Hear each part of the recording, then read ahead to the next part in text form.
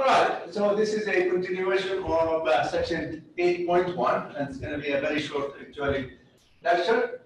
In it, we're going to introduce the concept of primitive root of an integer, mod n, or what we call just a primitive root of n. All right, here is the definition. Let a be any integer and n bigger than 1 be relatively prime.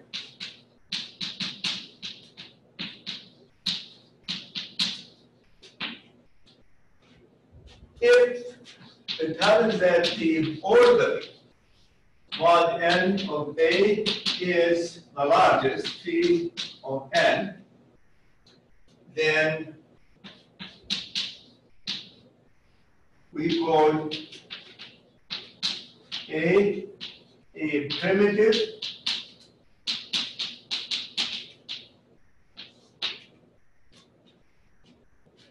root mod n, or simply we say A is a primitive root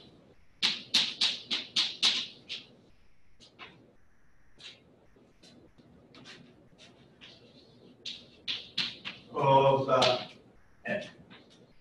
So we don't have to refer back to mod n. All right.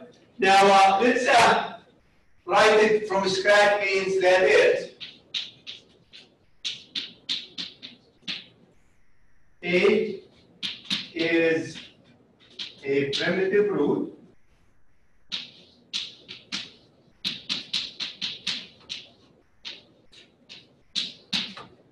of n if A to the p of n is congruent to 1 mod n, and A to the k is not congruent to 1 mod n for any positive integer k less than p. Actually, for those of you who are familiar with the concept of the primitive root of unity, okay, in complex numbers, this is pretty much what that means. All right, it means it is a kind of a complex number that satisfies a similar property. All right, so that's why we sometimes actually state it this way. Let's look at some examples. Actually, we already seen some. So the concept of primitive root is really not something totally different. The order, it is just saying that you know, an A is a primitive root if it has order phi of n. And of course, phi is Euler's phi function. All right. So we're going to look at some examples.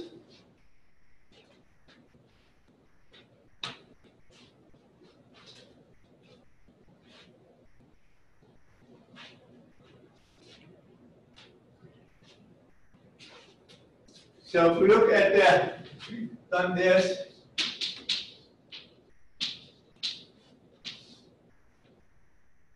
the order of 3 mod 7, this happens to be 6, and this is 6, of course, is 3 of 7. This means that 3 is a primitive root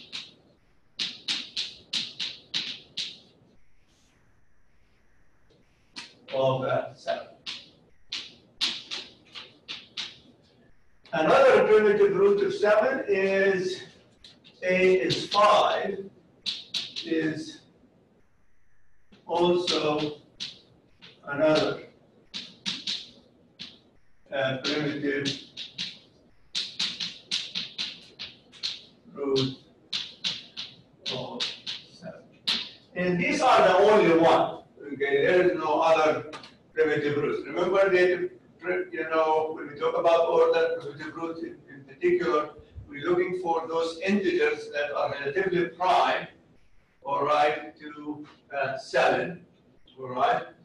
And we have the number from 1 till 6 that they are, and then among these 3 and 5, and the other ones 4, 2, and so on, but these are not primitive. So these are the only ones. Here's another example. It turns out not all integers actually have primitive roots. For example, n equal 8 has no primitive roots.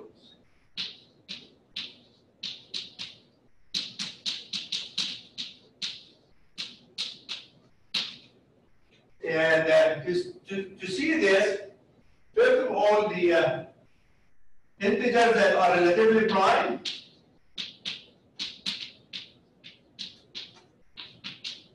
that are relatively prime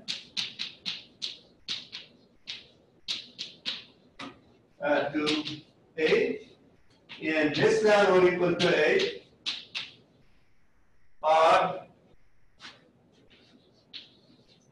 1, 3, 5, and 7. And we look at the order of these.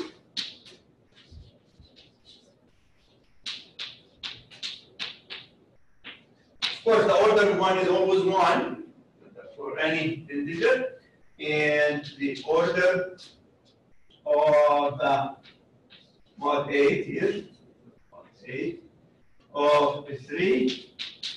This, in fact, is equal to 2, because 3 squared is 9, congruent to 1 mod 8, yes.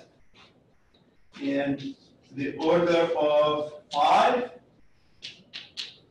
is also 2, 25, congruent to 1 mod 8, yes. And 7 also is 2. But P of 8 is equal to 4, and none of these actually has order 4. In fact, in the next two sections, section 8.2 and 8.3, we're going to determine all the integers that have primitive roots. In section 8.2, we're going to show that every prime has a primitive root, and in section 8.3, we're going to give the other non-primes that are actually, they have primitive roots. As a matter of fact, the numbers or the integers that they have primitive roots are very limited. There are not very many.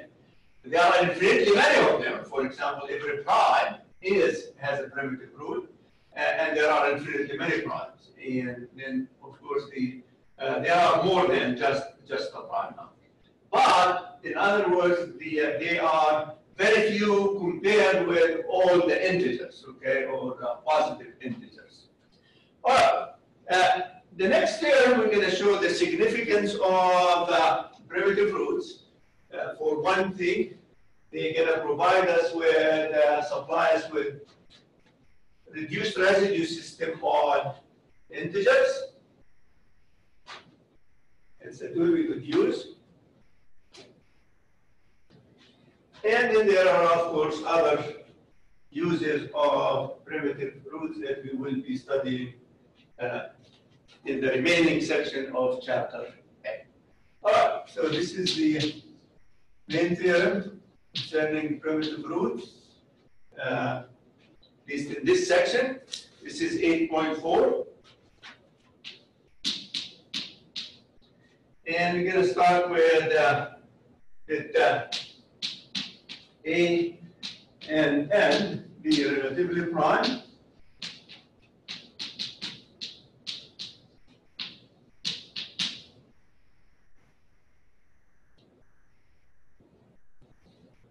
And we're going to let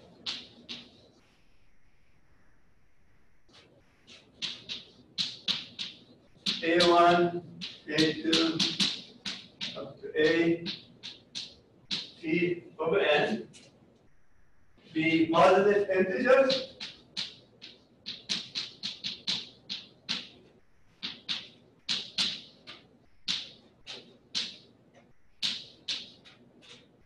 And these are less than, or these are less than n, and relatively prime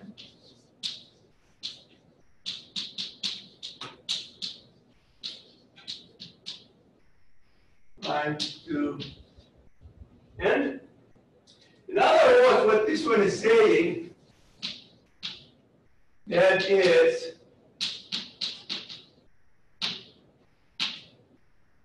A1 up to A phi sub n is the least positive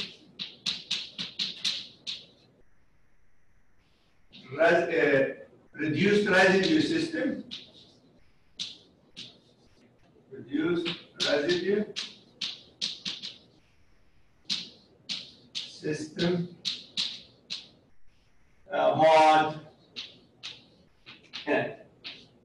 Okay, so the description we are having for the A is really nothing but to say that these A1 up to A sub phi of n is a least positive residue system on n. But they are not given an order like 1, maybe the next integer, and so on. They could be mixed up. Now, the theorem is saying that if A is a primitive root of n,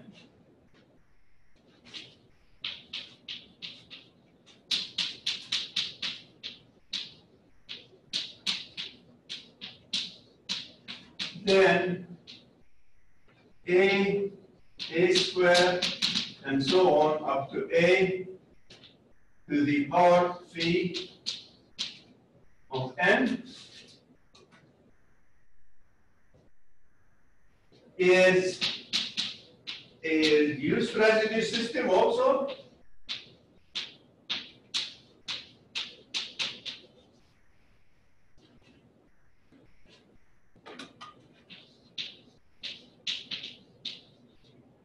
Mod n, and these integers are congruent, and A squared up to A phi of n are congruent to A1, A2 up to A phi of n in some order.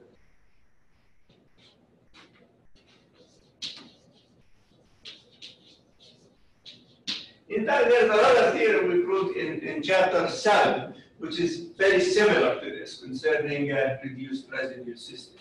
And instead of powers, they are actually multiples, all right, of some reduced residue system. All right? All right, the proof of this consists of two things that we need to show. One, that these powers of A is formed a reduced residue system. Then we're going to choose an arbitrary one and show that it is congruent to one of the A1 up to A sub phi of n. All right? So again, to show that this is a reduced residue system, we need two steps. One, to show these are relatively prime to n, and that's very simple. And then they are incongruent to in pairs mod n. All right, here's the proof.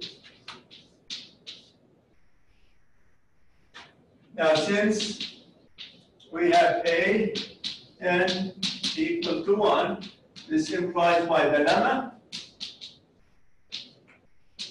that we proved at the beginning of this chapter, the A to the k n is equal to 1 for every k So then means that all these powers are congruent, are relatively prime to n. So this is the fifth one. Second one needs to show that a to the I is not congruent a to the j for every I does not equal to j between 1 and p of n. All right? And to do this, let's assume by contradiction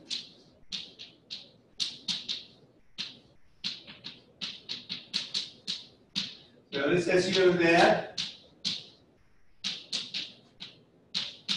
a to the I is congruent to a to the j mod n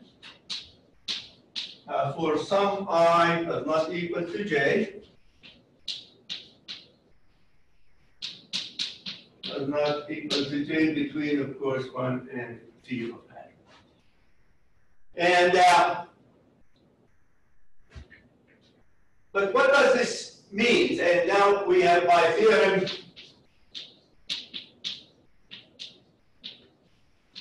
eight point two, since AI, that is we are assuming, is equivalent to A sub j mod n. This implies I is congruent to j mod the order of A in this case, and this is phi of n. Well, that in itself implies that phi of n divides I minus j, and this makes phi of n less than or equal I minus j. But we have, but I and j, they are less than or equal phi of n, and both together are equal to 1. This implies the difference between them, and let's assume that the I is bigger. So the I minus j is going to be actually less than phi of n.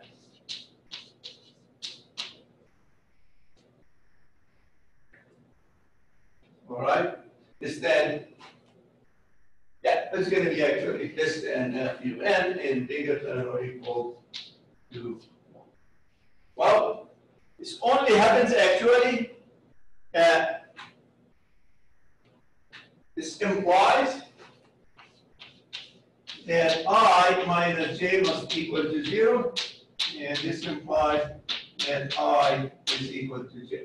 And this is a contradiction because we are assuming that these are not congruent, these are not equal to actually each other. All right? All right, so so this shows that the powers of A form a reduced residue system.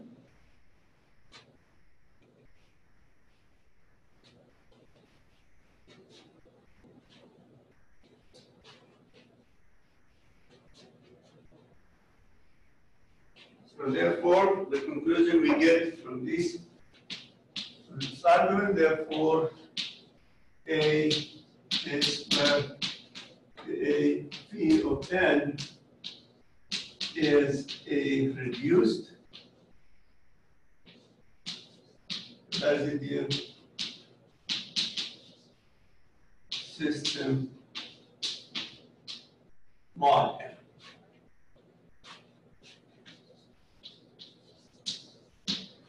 Now what's left? We're going to show that. We need to show given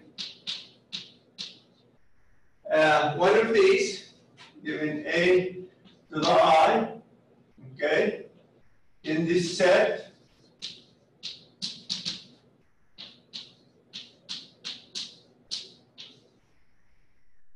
we need to show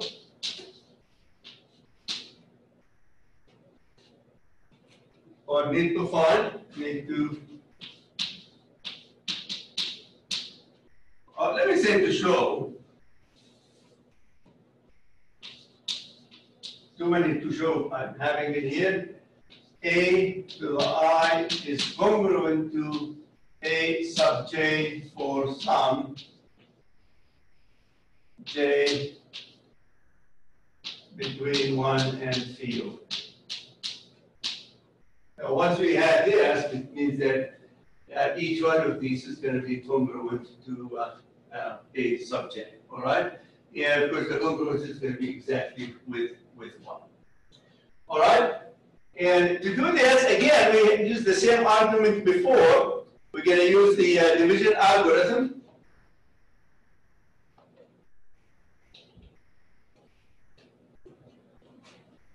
So by the division algorithm, we're going to express A to the j as q sub j multiplied by n plus r sub j, where the r sub j is the remainder, going to be bigger than or equal to 0, less than n.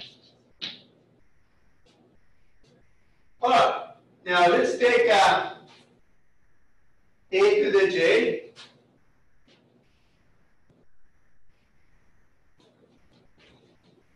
and substitute for the j by what is equal to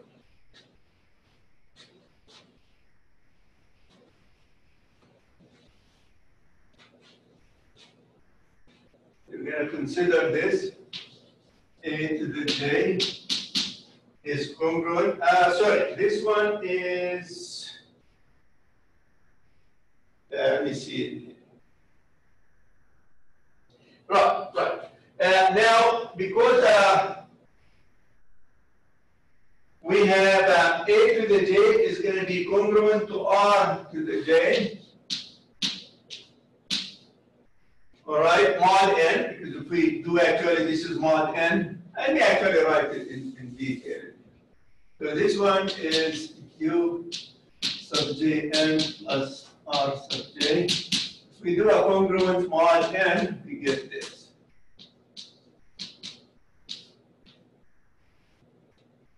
All right, and since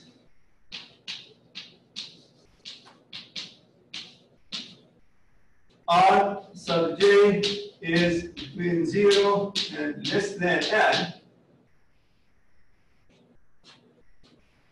and greatest common divisor of A to the j and n would be also the same as the greatest common divisor of any number that is congruent to it, which is r sub j, n equal to 1. So these two facts, that the greatest common divisor of r to j and n is 1, and the r sub j is between 0 and n, this implies that rj is going to be equal to A sub j for some j between 1 and 0. But we have, of course, the A sub j is congruent to R sub j, and this is congruent to A sub j mod n, and this is exactly what we want to show. All right. There is a corollary to this theorem, which we already proved when we did do the second corollary to theorem 8.3. So I just going to put it here for reference. We already proved this in a much simpler way.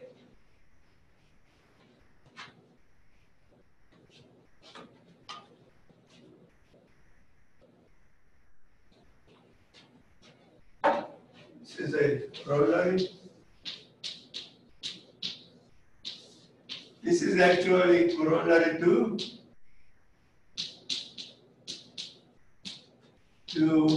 theorem.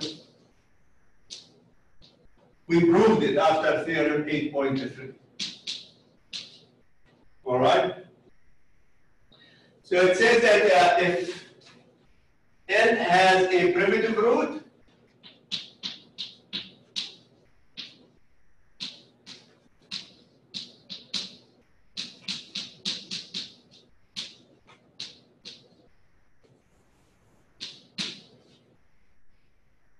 then it has exactly phi of n primitive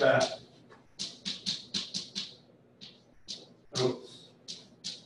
So in other words, the total count of the primitive, once n has a primitive root, then it has an extra phi of n minus 1, the original one primitive roots, or the total number of primitive roots is going to be phi of n. So we already proved there, so I'm not going to redo the proof again. All right. One last thing. There is one example given in the middle somewhere. I have to spoil it till now, probably it's a natural place for it in here, is concerning Fermat numbers. And here it is. So this is an example.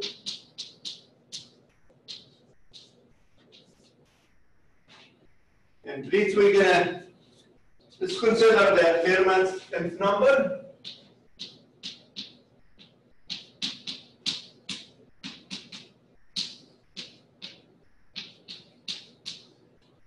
Remember that it is denoted by f sub n, and it's equal to the power 2 to the power n plus 1.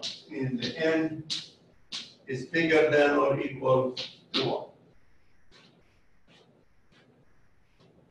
Now, Fermat conjectured that any number of this form is a prime, and he did calculation for f1, f2 up to f4, and he made a conjecture. But he did not approve. Then later on, Euler came and calculated f5, and turns out that f5 is actually composite. It is not known whether there are infinitely many or finitely many Fermat primes. Any number of this form, if it's a prime, is called Fermat prime. All right?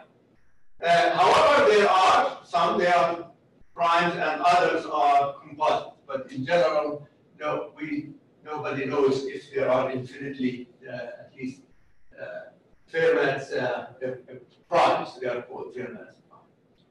However, if it happens that if n is in fact a prime, then for n bigger than or equal to 2, then 2 is not a primitive root of the Fermat prime number. In the next section, as I said, we're going to show that every prime has primitive roots, but not every number is a primitive root, of course. There are some numbers, at least, does have some primitive roots. All right? So this is what we're going to show in here. And first of all, let's look at F1. We're going to see that. So this is equal to 5. So this is a prime, of course. And 2 is a primitive root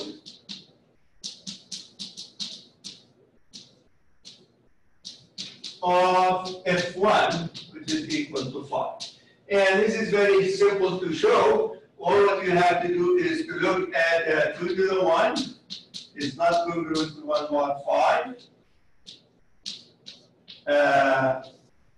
2 squared, this is equal to 4, not congruent to 1 mod 5. 2 to the third is 8, and again, this is not congruent to 1 mod 5.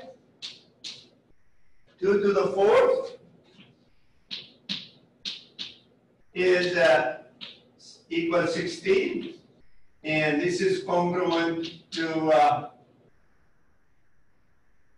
1 mod 5.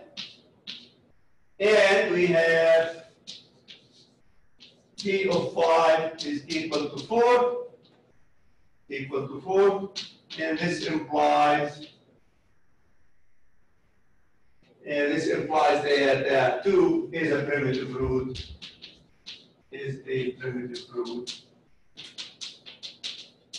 of 5. But this is the only Fermat prime that has 2 as a primitive root. Yeah, we're gonna show, and this is the claim.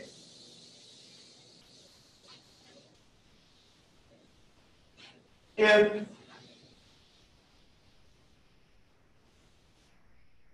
here's the claim. If f of n is a prime, and again, in the next section, we're going to show that every prime has primitive roots. But in this case, if this one is a prime, then 2 is not a primitive root of Fn. Okay, for this prime. And to show this, we're going to look at, let's consider this expression, 2 to the power 2n plus 1 minus 1. I claim this is equal, which you can check, 2 to the n times 2 to the n minus 1. By just multiplying these out, you're going to see that, so this will give you 2 to the 2n plus 1, and then these cancel out, and you end up with minus 1. And remember, this one is, then this is f sub n times 2 to the n minus 1, which means that f sub n divides the 2 to the n plus 1, all right, minus 1. And also we can conclude out of this a congruence. We should write this one as 2 to the n plus 1 is congruent to 1 mod fn. So at least I know that in the order of 2, mod fn is going to be smaller than or equal to this.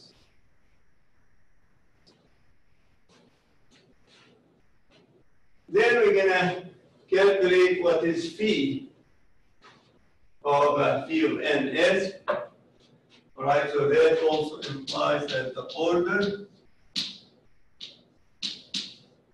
mod f of n of 2 is going to be smaller than or equal to 2 to the n plus 1.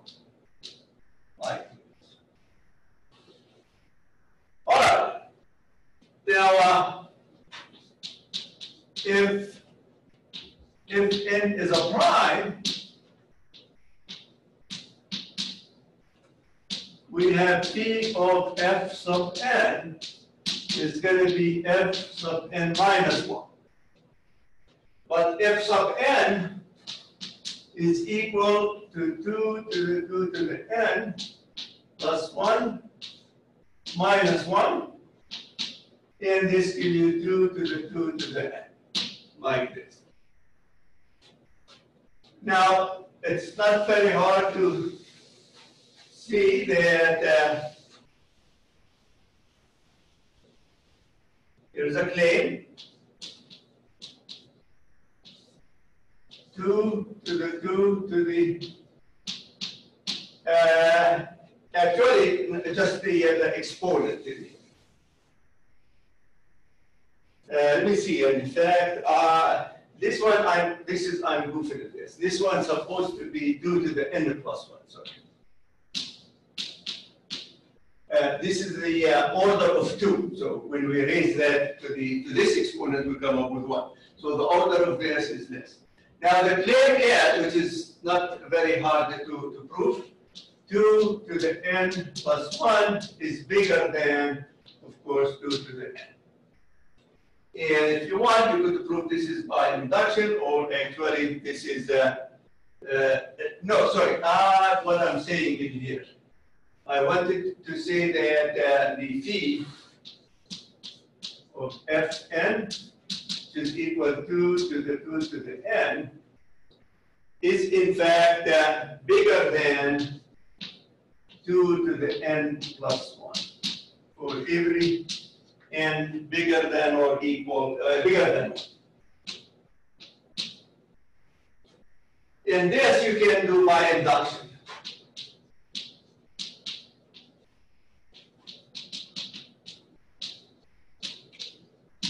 I'm going to leave this for you as an exercise, all right? It's kind of, it should be true because this is double exponentiation, and this is, we know that exponentials grow very, very fast, so it is very reasonable to accept. All right, with this, then what do we have in here? We have the order of 2 mod f sub n, which is actually, we are saying that this one is less than or equal to the n plus 1, all right? And this one is less than 2 to the 2 to the n, which is phi of f sub n. So in other words, the order of this strictly is going to be less than,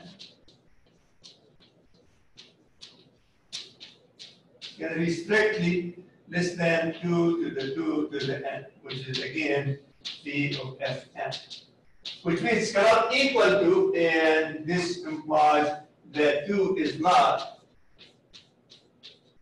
a primitive root of fn. F sub n. All right. I think this is it. Just gonna stop right here. We check if there's anything else. Yeah, that's it. All right. So I'm gonna stop right here.